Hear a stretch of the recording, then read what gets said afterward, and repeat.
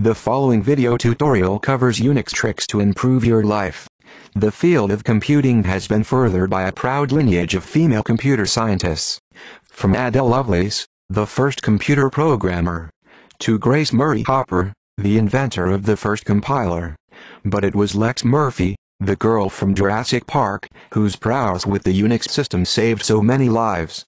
Her brave actions display the true power of Unix, and it is to her heroism and valor that the current video on Unix tricks is dedicated. It was a Unix system, and she indeed knew it. Let us first begin with some basic commands. Here is my terminal. If you're not terribly familiar with Unix, you might want to check out my basic Unix commands video to get started. The first is a simple use of cd, the change directory command. The command cd -- will return me to the last directory I was in. The command cal will spit out a simple calendar of the current month to the screen. You can also see the calendar page of any month in the past or future by typing the month and year after cal, in numerical form. The history tool outputs a list of your previously entered commands. You can pipe it into grep to easily search through what you've typed in. The strings command takes a binary file and spits out all the printable, human-readable strings of text. The file command determines the file type of any given file. For an example, it correctly identified this PDF of Horner and Weishempel's 1988 Nature publication entitled, A Comparative Embryological Study of Two Ornithischian Dinosaurs.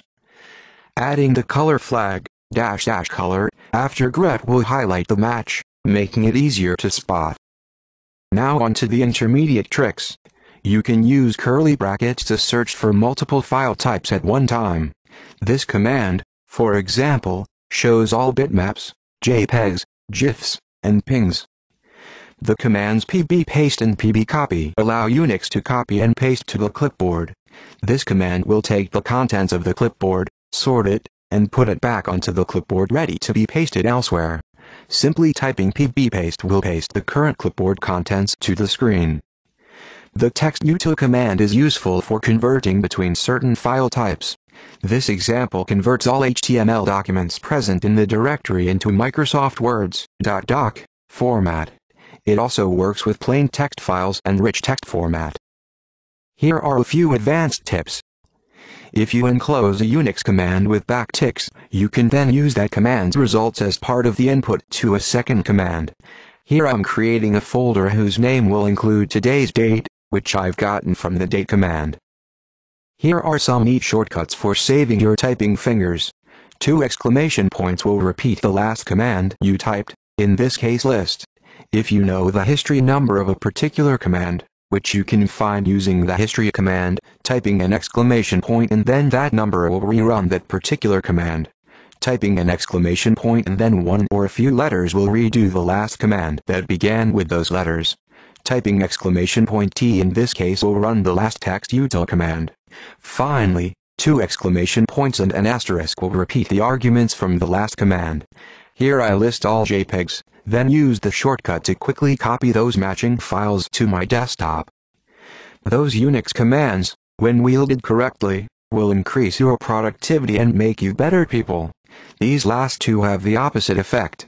If you have a Mac, the say command followed by a string of text will start the text-to-speech converter. The same utility was used to make the audio for this slideshow.